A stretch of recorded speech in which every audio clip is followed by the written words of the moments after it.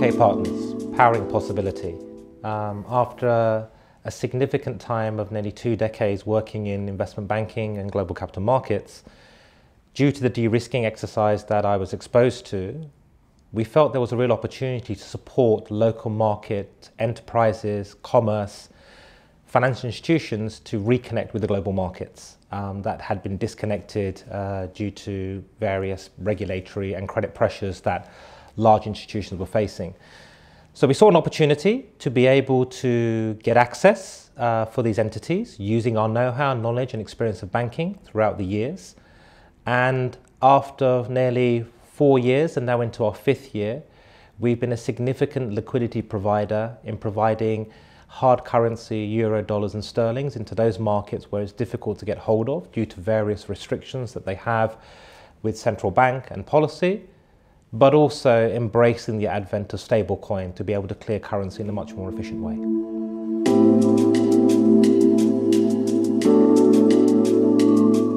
At DKK, we pride ourselves on 3 key principles: quick, secure and access. Quick, because we understand the pressures that businesses face on settling invoices and managing their working capital cycle. Secure, being ex-bankers, moving value and money and currency needs to be incredibly safe to give the client confidence that delivery is made on time, and also the fact that money actually reaches the place it needs to get to. So we put a heavy emphasis on our compliance and governance infrastructure. And access, being able to aggregate significant number of liquidity partners globally. It's a one-stop shop for the people that operate and work with us. So quick, secure access is our philosophy, and that's how we achieve it. The industries that we basically support can be categorized into 4 main areas. First, import-exporters, commerce, global trade. Those that are basically importing FMCG, goods, services into those frontier markets, those high-paced, fast-growing economies that need access to liquidity to service their working capital cycle. NGOs, non-government organizations, microfinance companies that basically are trying to make people's lives better. The time criticality of getting money into the hands of the right people and the aid workers can actually save lives. And we're super grateful that we're able to support those type of organizations. Non-bank financial institutions and financial institutions.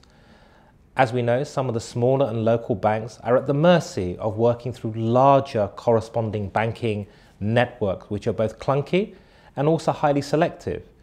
Giving them access to our liquidity pool then basically takes that problem away from them, and then they can serve their customers accordingly. And then finally, digital exchanges. Due to the advent of stablecoin and our ability to source USDT and USDC incredibly effectively, we are then able to work with digital exchanges to basically do the various on and off ramping, which has become super crucial in clearing currency, especially in these frontier markets. Digital assets has exploded over the last 10 years, and there are a variety of asset classes that people are very familiar with. Bitcoin, Ethereum, various type of coins and tokenization. DKK focuses in complementing traditional capital markets, and therefore our digital offering is around stablecoin, USDT and USDC. We are fortunate to have a direct relationship with Circle that allows us to basically access the asset class at incredibly low costs.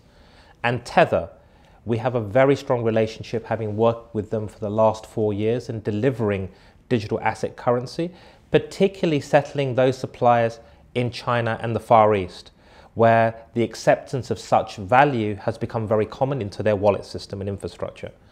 So from our perspective, we've seen a nice blend between the traditional FX markets and the stablecoin market as well. And hence that's the ability for us to off and off ramp. Typically in terms of volume, we process anything between $300 to $400 million of stablecoin each year. So we don't see the trend dropping at any stage whatsoever. And luckily for DKK, we're in 4 of the 5 most utilized markets for stablecoins today.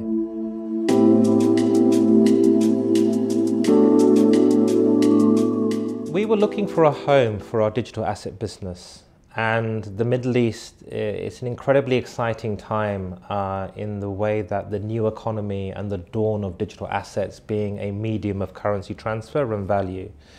We looked at various areas and countries such as Bahrain, Abu Dhabi, that have started their digital programs, and we were informed of VARA, the Virtual Assets Regulatory Authority, where Dubai was basically looking to be the center for digital asset best practice, excellence and clearing. And for us, it's a real game changer because it allows us to actually give our digital asset facility a real home, somewhere where we can really leverage and bring real empowerment to local economies, but also to the clients we support today in a much more structured and regulated way, hence bringing clarity, confidence and control to the people we work with, the banks we work with, and most importantly, the clients that come to basically access our facilities. So it's a real game changer for us, and we're super happy that we achieved our initial approval from VARA, and we're progressing very well to basically work towards full approval.